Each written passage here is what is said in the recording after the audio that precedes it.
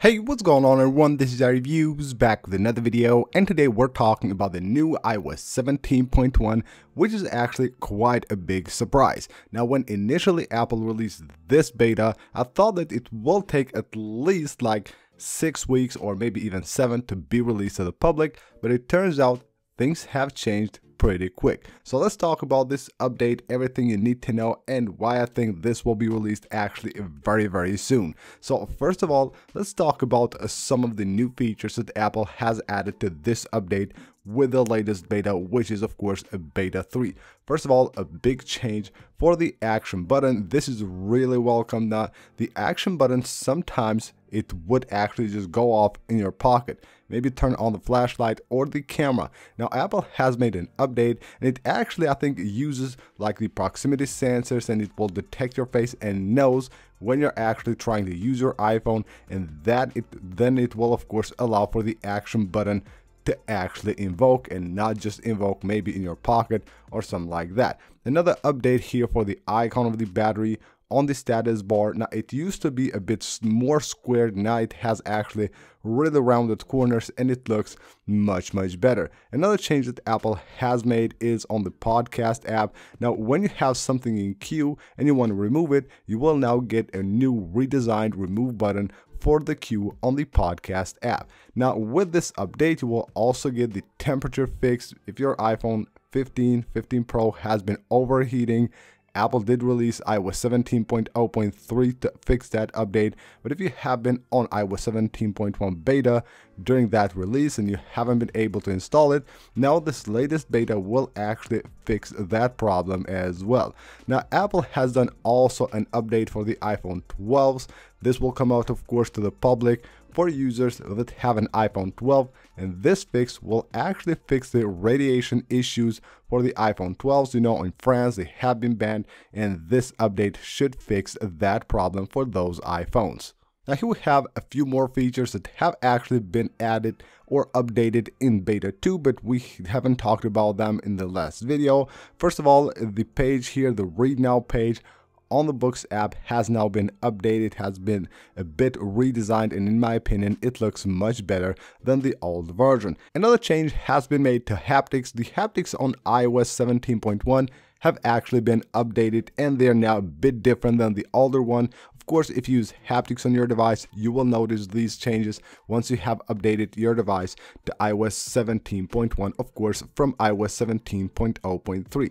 Now again, iOS 17.1 is quite a good update, but of course is not that big when it comes to features and changes. I believe iOS 17.2 will be actually the big update where we will probably get a lot more features. But with iOS 17.1, we also get some pretty cool new features, like the options here for the standby mode. So when you go to display here, you will have a few more options. You will have the automatic one after 20 seconds to actually turn off the standby mode, and of course never if you just don't want to actually turn off the standby mode ever. Now if you go to the App Store, this here is very welcomed. If you go to the App Store and you tap on the search bar, previously you had to reach for the search bar right there to actually show the keyboard and search something on the App Store. With iOS 17.1, you can just double tap there and it will actually show the keyboard.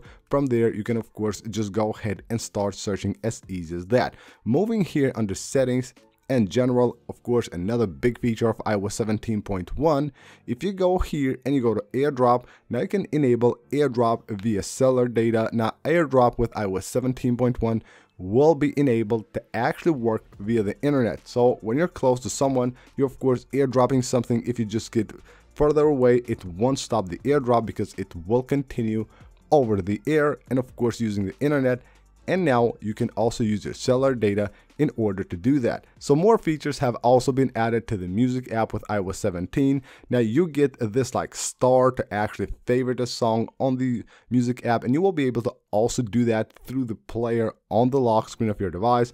When you go to your playlists on the music app and you go to actually, let's say, edit one of them, you will be able to actually change the cover here. So you will have a few different like options that the music app will give you, and you can just go ahead and choose one of them. And of course you can can still use the cover of one of your songs. Also, you will get an update on the lock screen, which is really nice. When you go to set shuffle photos, shuffle wallpapers on the lock screen of your device, you will be able to pick any of your albums from here, and of course you can use the entire album or just go ahead and manually pick any photo you want. Now, before we go ahead and talk about the battery and the release of iOS 17.1, which I think is quite a big surprise, let's talk about this amazing performance. Now, this is the score that I got on this device with iOS 17.0, and this right here is the score with iOS 17.1. You can see that amazing increase there.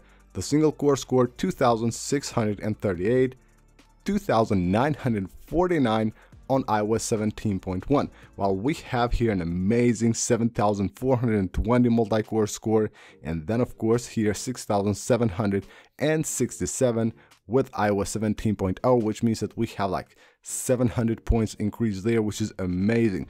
Now, the battery life is actually not that good. In my experience here on my iPhone 15 Pro Max, I have been getting better battery life with older iOS 17 versions than with iOS 17.1. You will notice here it's actually not that great. This is of course a new device with maximum capacity at 100, and you can see right here the battery that we got. So we can see right here we're at 75%, 3 hours 58 minutes. You can see this is really bad. Actually, this one is a bit better with 75%, 7 hours 44 minutes.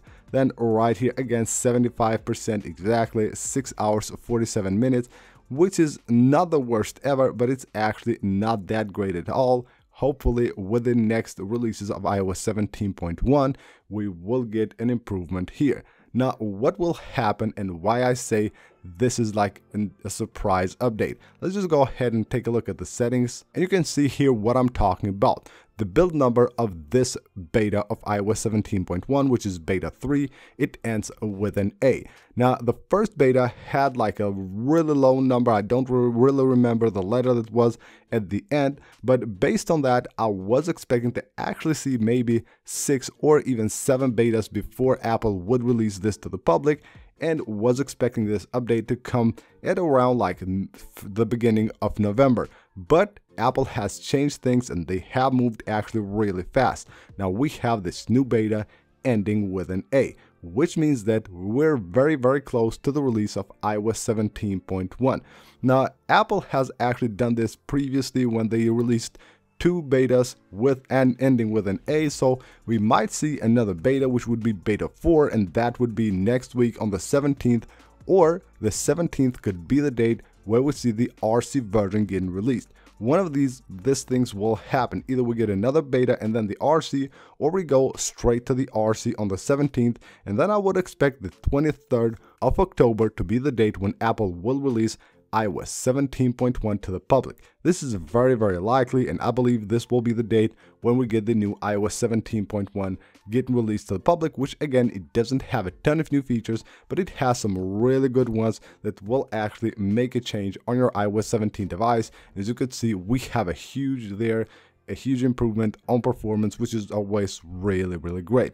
So that's basically it for this video, guys. Hope you guys enjoyed the video. If you want to see more iOS 17.1 videos, make sure to subscribe. Of course, leave a like if you enjoyed this one, and I'll see you on the next video.